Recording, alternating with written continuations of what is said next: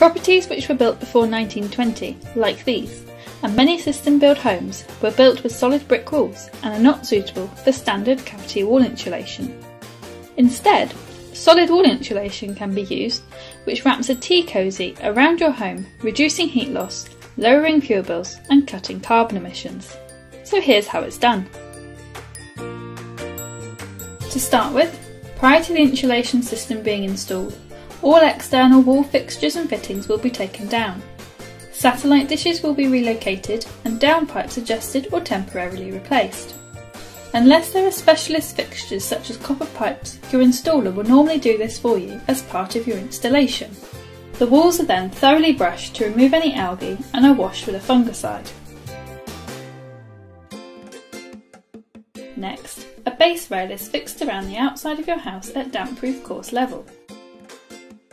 This is what the insulation board will sit on top of. The installer will lay the insulation boards in a staggered pattern overlapping them at the corners to provide strength and rigidity.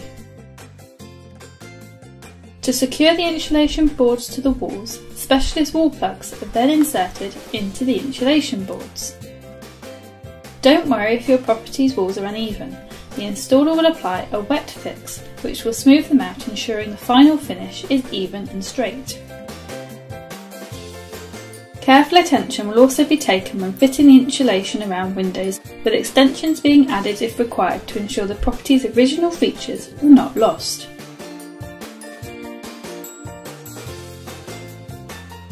Following this, a base coat is applied to the rest of the insulation, to which a mesh is embedded into, ensuring the entire facade is resistant to impacts.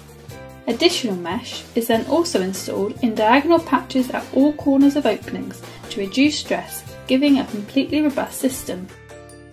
Once dry, a second coat of adhesive is applied.